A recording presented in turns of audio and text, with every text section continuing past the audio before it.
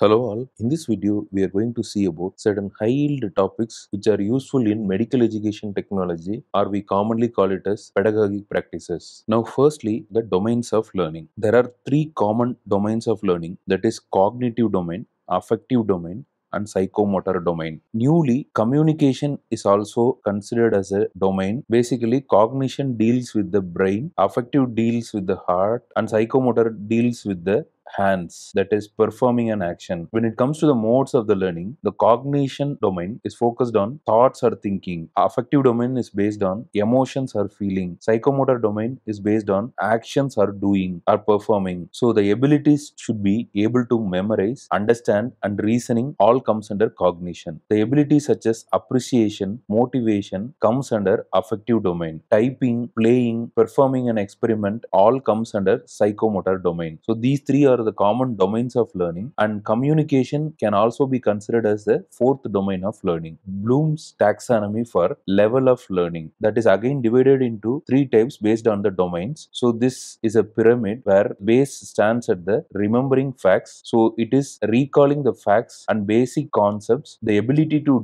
define concepts, duplicate or repeat what is in the subject, and list out, memorize, repeat, state the concepts comes under the base of this Bloom's taxonomy. Whereas understanding the concepts, that is the ability to explain ideas or concepts such as classifying, describing, discussing, explaining, identifying, locating, recognizing, reporting, selecting, translating, all comes under this level of learning of cognitive domain under Bloom's taxonomy. When we reach this phase of the pyramid, that is applying the cognitive facts, that is use of information in new situations for execution, implementation, solving, and these purposes. As we climb one step above, we reach the analyzing phase where we draw connections among the ideas and the concepts present. So we differentiate, organize, relate, compare, contrast between the concepts. And as we climb above this pyramid, we reach evaluation stage where we justify a stand or decision, where we critically appraise, argue, defend, judge, select, support, value, critique, weigh the existing knowledge. As we climb up, we reach the top of the pyramid, that is creating a new knowledge or the cognitive domain. We produce new or original work where we design, assemble, construct, develop, formulate, author, or investigate. That is the topmost place of this pyramid, that is creation according to the Bloom's taxonomy. The same Bloom's taxonomy for affective domain is here. So the base is formed by receiving or attending learner will be willing to be aware of the setting or situation, gives attention by choice, they are open to the experience. Then the next stage, as we ascend in this ladder, we reach responding, where the learners willingly participate and they will be obedient, volunteers, find satisfaction in participating, and they are ready to respond. As we move to the next step, we reach this valuing, where we are motivated to invest, chooses to behave in a certain way frequently, begins to identify with the behavior and to commit it. And as we climb further, we reach this organizing, that is values become systematic. We can compare and contrast values and choices, begins to order and prioritize values, chooses to commit to certain values and behavior. Then finally we reach the top of this attitude domain of learning, that is characterizing. What we called as creating in the cognitive domain is called as characterizing in affective domain. It is just acting consistently due to an internal belief which can articulate a philosophy or worldview. It can break down complex situations and respond accordingly based on values, which develops and lives by a code of personal behavior. So this stage is called as characterizing under affective domain of learning, which is the tip of this pyramid for affective domain of learning. Next is for the psychomotor domain. This is called as Simpson psychomotor domain, where the base of the pyramid is formed by the perception. This is for the psychomotor domain. The learner will be able to distinguish, describes, identifies, isolates, relates certain tasks or the psychomotor aspects of the competencies. As we move up the ladder, we reach a stage called set, where we display or explain the procedures and volunteers to the procedure. And we move up this pyramid, we reach the guided response, where we can be able to copy or discover or duplicate the procedures. Then we ascend above, we reach a stage called mechanism, where we adjust, build, or try to illustrate, or we can try to manipulate, mix, and set up new things at this stage. Then we reach the next stage called the complex overt response, where we try to assemble, builds, calibrates, constructs, dismantles, and again displays. So this stage is called as complex overt stage. Then the next stage will be the adaptation stage, where we can adapt the same psychomotor skill into our own settings, change according to our need, build, develop, and supply at this stage. This is called as adaptation. And finally, the tip of this pyramid of psychomotor domain is the origination. What we called as create in cognitive domain and characterizing in affective domain is called as origination in psychomotor domain, where we construct, design, create, and produce the skills or the set of procedures. So that is called as Simpson psychomotor domain for level of learning. Next, we move on to the differences between curriculum and syllabus. Curriculum is a set of courses or coursework and their content offered at an educational institution, whereas the syllabus is a descriptive list of subjects that are to be taught in the class. The curriculum contains course content, objectives, and methodologies, whereas the syllabus contains just the list of topics to cover and details about their assignments and assessments. So the basic purpose for this curriculum is to define the content, plan, and methodology of the whole study program or course, whereas the syllabus is to define specific instructions, activities, and scheduling for a particular subject. The scope of the curriculum is always wide, whereas the scope of syllabus is very narrow. The curriculum is always prescriptive, which comes from above, whereas syllabus is always descriptive, which is based on the needs of the students decided by the local authorities. Curriculum is usually created by government or universities higher management, whereas syllabus is created by subject professor. This curriculum stays for a longer time period, whereas syllabus stays until the specific subject term is finished. When it comes to the flexibility, almost there is no place for alterations or change in the curriculum, whereas syllabus can be highly flexible so that it can be changed as per the needs of the students. Lastly, the availability for the students. The curriculum can be available by the request of the students, whereas syllabus will be by default always available to the students. Syllabus is always located within the curriculum, and within this syllabus lies the teaching program. Next, we move on to the differences between pedagogy and androgogy. As the name indicates, pedagogy is for teaching children and androgogy is for teaching adults. But the basic difference when it comes to the learner aspect is pedagogy, the learner is dependent upon the instructor for everything. So it is instructor centered for all learning, whereas the androgogy is self-directed. The teacher or instructor assumes full responsibility for what is taught and how it is learned. The learner is responsible for his or her own learning. The teacher or instructor evaluates the learning. Again, here self-evaluation is characteristic. So pedagogy is instructor-centered and androgogy is learner-centered. When it comes to the role of learner's experience, in pedagogy, the learner comes to the activity with little experience that could be tapped as a resource for learning. Whereas in androgogy, the learners brings a greater volume and quantity of experience. The experience of the instructor is most influential in pedagogy. Whereas in androgogy, adults are a rich resource for one another. Different exposures assure diversity in group of adults. Experience become the source of self-identity in androgogy. When it comes to the readiness to learn between pedagogy and androgogy, pedagogy students are told what they have to learn in order to advance to the next level of mastery. Whereas in androgogy, any change is likely to trigger a readiness to learn. Ability to assess the gaps between where one is now and where one wants and need to be is understood by the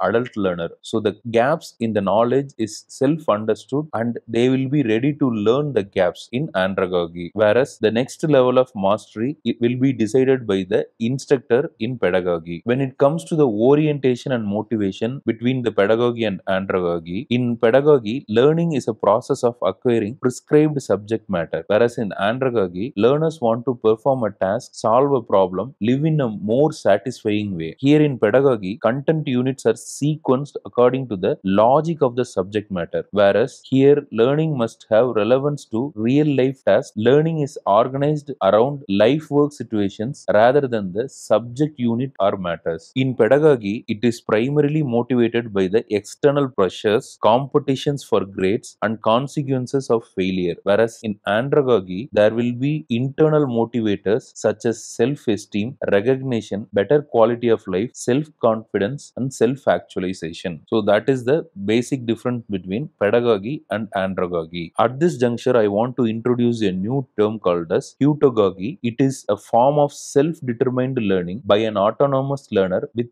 practices and principles rooted in androgogy, where the learner chooses what is to be learned and even how they would like to learn it. That can be determined by Heutagogy. So basically, if we consider this pedagogy as level 1, where we have engagement with learning, and androgogy as level 2, where we have cultivation of self-directed learning, and in this pyramid, the tip level 3 is the Heutagogy, where realization of self-determined learning. So here, the learner maturity and autonomy needs to be higher to climb this pyramid up, whereas the instructor control and course structure will be higher as we move down this pyramid. As a continuum of androgogy, Heutagogy is a stage where androgogy is self-directed, Heutagogy is self-determined. It is a single loop learning, it is a double loop learning, it is for developing a competency, it is for developing a capability, it has a linear design and learning approach, it has a non-linear design and learning approach, instructor-learner directed learning, here learner-directed learning, here the students have the content to learn, here the students need to understand how they are going to learn. That is, it is process oriented. Now here are some pedagogy glimpses. What is mean by set induction? Set induction is the initial instructional act by a teacher for the purpose of establishing a frame of reference between the people and the desired behavioral objectives of the learning experience. It is the process of gaining people attention at the beginning of the class. There are various methods for this set induction. You can set up links from the previous class. You can draw attention of the audience and create interest by giving examples, experiences, illustrating examples such as stories and the recent news, etc. You can put up the previous questions to create interest in this topic, and you can display videos and tell stories for set induction. Now, why set induction is needed? We need to gain the attention of the learners. We need to motivate the learners and gain the interest of the audience, make the students focused into the right frame, introduce to a new concept. For that, we need set induction. Then the most common question is, what is Lighthouse effect? The teacher will have a vision across the audience, which will facilitate an eye-to-eye contact with the audience and helps in engaging them, and they will have feeling of belongingness. The teacher will be scanning the entire audience like a lighthouse without concentrating on one part of the audience. So this is called as Lighthouse effect. Now, what is meant by fillers? Fillers are also known as pausing or hesitation phenomena, which are commonly occurring feature of natural speech in which gaps or hesitations appear during the production of utterances. These are silent pauses, a silent break between the words, and filled pauses, which are gaps filled by such expressions as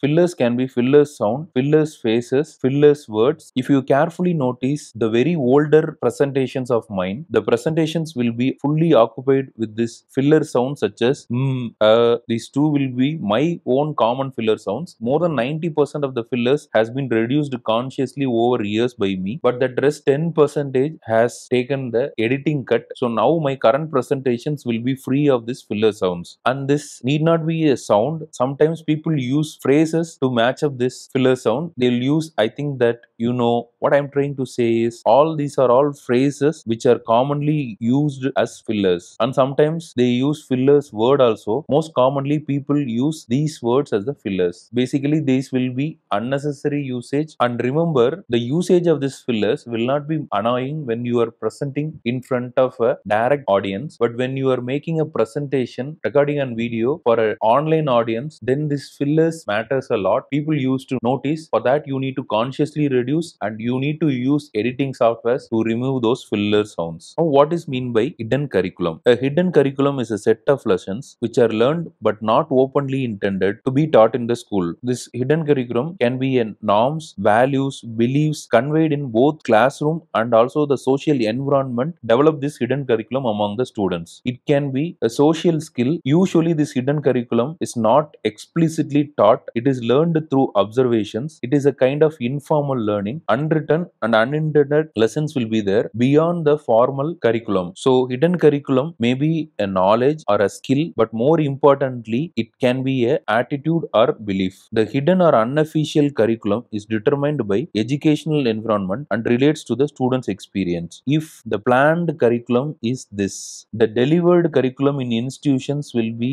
this, but the learned curriculum of the students will be this. So this part is the planned curriculum and this part is the delivered curriculum. Here this is the hidden curriculum which the student acquires from the schools informally or unofficially. So most of the learning by the students are by this hidden curriculum only. Now we move on to the education spiral. Education, it is a process to bring about desirable changes in the behavior of the learner in the form of acquisition of knowledge, proficiency, skills and development of attitudes. The three main components of education spiral. Educational objectives will be the first component, and from which we plan for teaching and learning activities, and from which we evaluate the students and we focus on the same objective or we move on to the new objectives. And again this cycle continues and this is not unidirectional. That's why it is called as education spiral, and all this level you need to have a proper planning for this execution of educational spiral. Next we move on to the spices model of educational strategies. This spices model of educational strategies is insisted in the new CBME based medical education curriculum. If this is the spectrum or continuum of one end, that is teacher centered and student centered, in spices model we should focus on the educational strategies to be student centered. And again, if one end is the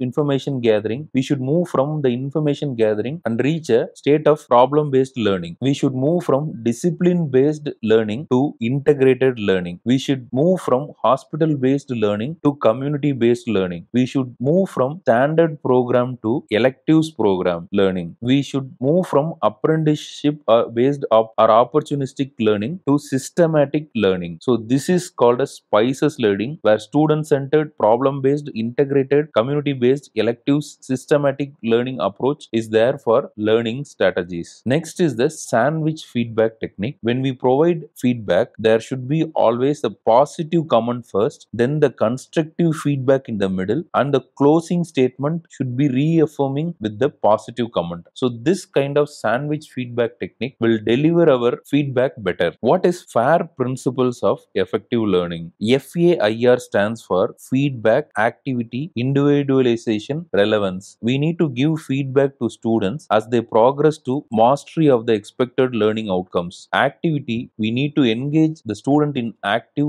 rather than passive learning. Individualization, we need to relate the learning to the needs of the individual student. And relevance, we need to make the learning relevant to the students in terms of their career objectives. Then what is PHOG approach of teaching decisions? This is the old traditional decision making by the teachers, that is PHOG model, where most of the times teachers take decisions from prejudices, hunches, opinions and guesses. So prejudices means the previous judgments, and hunches means based on their experiences how it works, and opinions is the personal opinions of the teachers, and guesses is the probability what the teacher feels about how things work. So that is the old traditional PHOG model of teaching decisions. Next is the Kirkpatrick's model for levels of learning. So in this model, the first stage is the reaction, where we need to measure our participants' initial reaction to gain an understanding of the training program and valuable insights into material quality, educator and more. Then we move on to the learning, where we measure how much information was effectively absorbed during the training and map it to the program or individual learning objectives. We move on to the next stage, the behavior, where they measure how much your training has influenced the behavior of the participants. That is, in day-to-day practices, how much they are applying your concepts. You need to evaluate how they apply this information on their job. Then finally, the results, and while applying,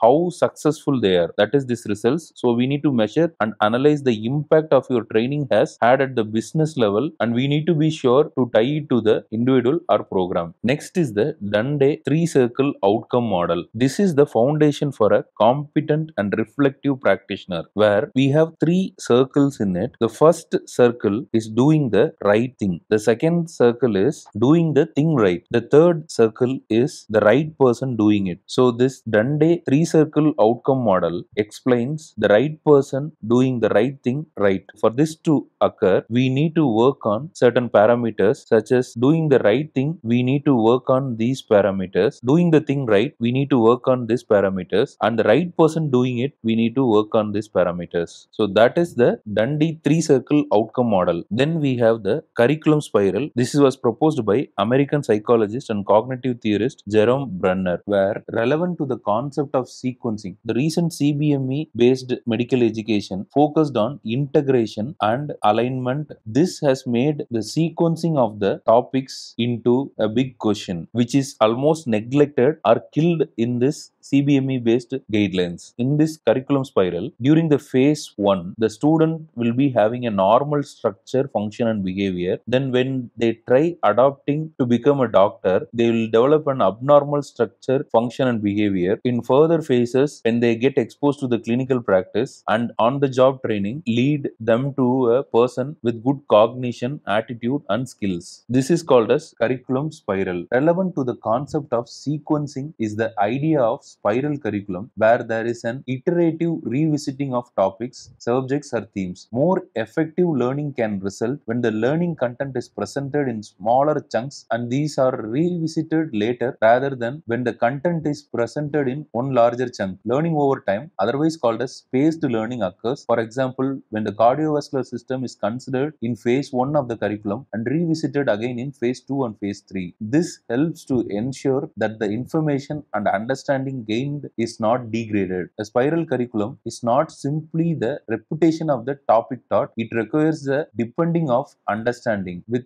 each successive encounter building on the previous one. So the futures of this spiral curriculum are the topics will be revisited, there are increasing levels of difficulty, new learning is related to previous learning, there are 4 dimensions which needs to be considered, that is increased breadth, increased difficulty, increased utility and application to practice, and increased proficiency. So the spiral curriculum proposed by Brunner, it's an educational approach. Key concepts are revisited at intervals throughout a student's education, with each encounter increasing in complexity and building upon prior knowledge. This repetitive reinforcement ensures deeper understanding and retention of the subject matter over time. The key principles are it will be cyclical, that is, the students return to the same topic several times, increasing depth. Each time the topic should be learned at the deeper level, and the prior knowledge should be used when returning to the topic to build the student's foundations. Next is the curriculum mapping. Curriculum mapping is a process of aligning resources, activities, instructions, assessments, and educational reforms within a program. It is referred to as diagramming or indexing a curriculum to rectify the redundancies, gaps, and misalignments in the course content. It presents the curriculum as a sophisticated blend of educational strategies, course content, learning outcomes, educational experiences, assessment, and program of courses. Basically, it provides information about what is taught, how it is taught, when it is taught, where it is taught, and how learning is assessed. That is called as curriculum mapping. C stands for various abbreviations. C stands for curriculum planning, curriculum implementation, and curriculum evaluation. C stands for competency-based education, communicating about the curriculum, continuum of education across undergraduate, postgraduate, and continuing education, collaboration with all of the stakeholders, including the other healthcare professions, changes in the learning outcomes, and the educational program. We move on to the Miller's Prism of clinical competence, where we have the domains arranged as the second dimension in this pyramid, that is knowledge, skills, and attitude. But the basic dimension of this prism is knows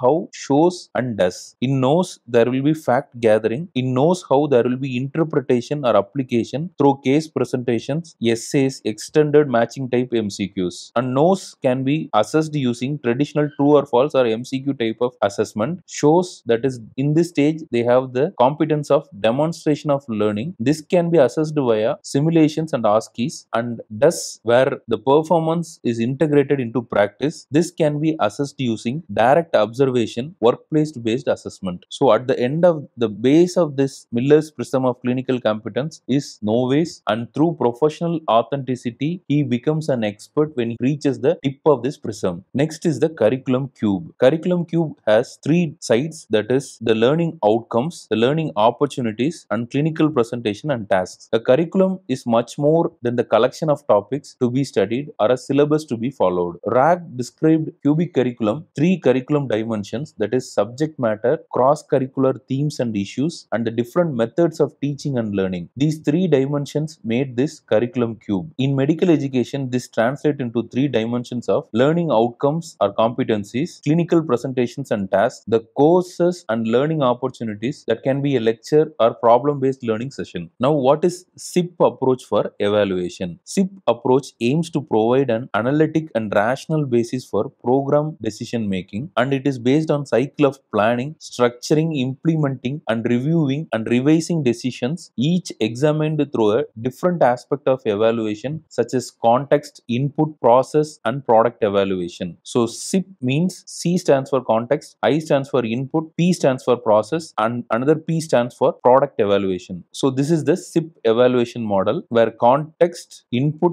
process, and product will be evaluated. Under context, we evaluate the goals. Under input, we evaluate the plans. Under process, we evaluate the actions. Under product, we evaluate the outcomes. So these are the individual parameters under this CIPP evaluation model. Now we move on to the flipped classroom. The term flipped classroom was used in 2007 by chemistry teachers Jonathan Bergman and Aram Sams. They proposed that in the flipped classroom, students watch recorded lectures for homework and then they come back and engage in further work and discussions in the class with their teacher. So the difference between the flipped classroom approach and the traditional classroom approach is, in traditional classroom, the student acquire facts in a lecture, and following a lecture, students work individually or in a group to explore the topic and apply the information which are learned to their practice. Whereas in this flipped classroom approach, students work individually or in small groups and they acquire the facts first. Then they come into a lecture setting where the students explore the topic along with the teacher, and this type of learning is called as flipped classroom approach. So the advantages of this flipped classroom approach: students take ownership of their learning. Learning is personalized to the needs of the individual student. Students can work at pace and place to suit them according to their preferred learning style. Learning takes the center stage and students get the multiple opportunities in the large group sessions that follow the preparatory work to demonstrate their understanding of their topic. Students receive important feedback and areas of difficulty can be identified with remediation provided as necessary. The approach provides teachers with opportunity to engage with the students and to get a greater buzz from their face-to-face teaching. The disadvantages with this flipped classroom is students must be disciplined to study the topic using the resources recommended prior to attending the whole class sessions. The preparation of the learning resource material to an accepted standard takes time, and some teachers may be concerned about criticism from their peers when the materials is made available. The program for the whole class session requires careful planning, and teacher may feel uncomfortable with the level of uncertainty. We move on to the crisis framework for the effective learning. C stands for convenience, that makes voluntary participation easy. R stands for relevance, which reflects the user's day-to-day role in medical practice. I stands for individualization, which allows learners a say in what is learnt and adapt from the program to their own needs. S stands for self-assessment, which encourages doctors to evaluate their understanding of the subject and to fill any gaps identified. I stands for interest, which arouses attention and encourages learners to participate in the program. And S stands for systematic. The learning should offer a planned program with coverage of a whole subject or an identified part of it. So crisis framework is for effective learning. So it should be convenient,